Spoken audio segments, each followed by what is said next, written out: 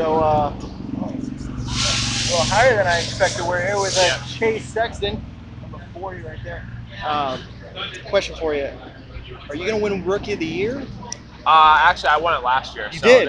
I raced 8 rounds last year of outdoors, and I actually ended up still winning it. So Did they split between Supercross and yeah, Moto? I won Supercross and Motocross last year, and then Supercross this year. So this is my first full season. First full season. Yeah. So even though you did like a half a season, they still counted it? Yeah, they still counted it. Yep. Oh, so then you just do you flaunt that around to all the other guys? No, I mean Supercross one was kind of cool. I got it was pretty cool because we had a couple of good rookies, and I had a pretty good Supercross season, so I was pretty happy with that. But yeah, this outdoor season is all about building and getting on the podium, so that's the goal. Do you like it when you can race against everybody? Because Supercross is a little bit different. Yeah. You only have half the season.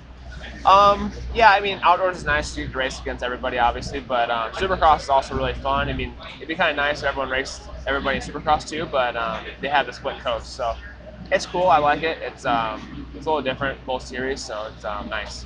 What for the rest of the season? Anything specific? Give me some specifics. I don't want to hear something you learned this year, or something that you got to work on. Well, I had to work on just starts in the first lap. Like I've had some pretty decent starts, but I haven't really made it happen. Last week you had one, right? Had a good start, and then bike broke, so it was a little bummer, but stuff happens. So. As far as I know, the starts aren't just about when the gate drops, right? It's a little nuts. Yeah, definitely. It's all about pretty much who doesn't let off first. So it's kind of. When you guys are, because I come from horse racing, it's kind of the same thing.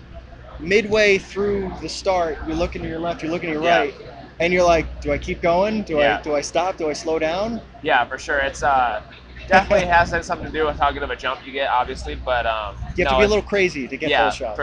For sure, yeah. The veterans tend to hold on a little longer than us, like newcomers, so it's a little different. Are you okay with like rolling through the pack and passing people if you don't get a good start? Yeah, unfortunately, I've been pretty good at that. I would love just to get a good start and just stay up front, but I've actually gotten better starts this year than last year, so. Isn't it boring though when you're out in front and you're just nobody to pass? No, I love it. That's you the love best. it? Yeah, that's the best. Before you were pro, was that kind of your style when you were coming up through the amateur ranks? Yeah, yes and no. It kind of just varied. One race or one weekend I'd get great starts, the next weekend I'd go in and I wouldn't get good starts. So it just kind of depends. So you have to learn all around. Yeah, for sure. What was your favorite race so far this year?